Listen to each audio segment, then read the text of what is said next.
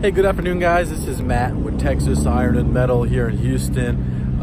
Taking a look at some 8-inch pipe for a customer that it's an 8-inch Schedule 80 pipe. You can see right behind me there. It's been fabricated on, as you can see here. There are a few holes drilled into the ends there, but other than that, the pipe's in fantastic shape.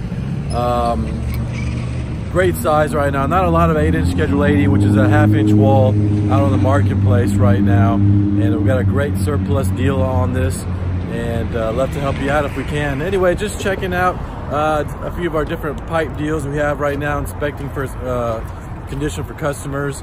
So if there's any information that I can get for you guys in regards to any surplus, either pipe, any kind of structural steel, plate or tubing, even some specialty items like bar grading, expanded metal, and those type of things. Love to help you out.